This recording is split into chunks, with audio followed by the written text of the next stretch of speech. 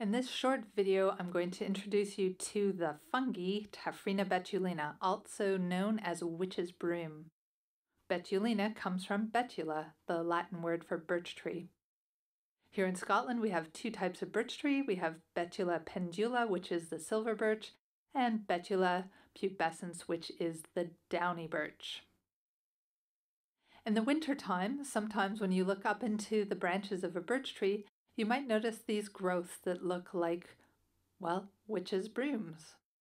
They're caused by the fungi Taphrina betulina, which penetrates into the birch tree and causes it to grow these tangled masses of little twigs.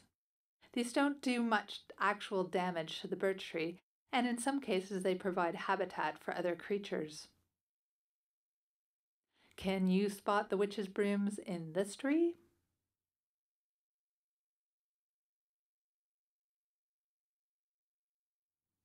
There's one here, there's one here, and one that keeps peeking in.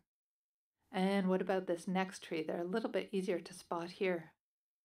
Now you can impress your friends by telling them what causes these witches' brooms.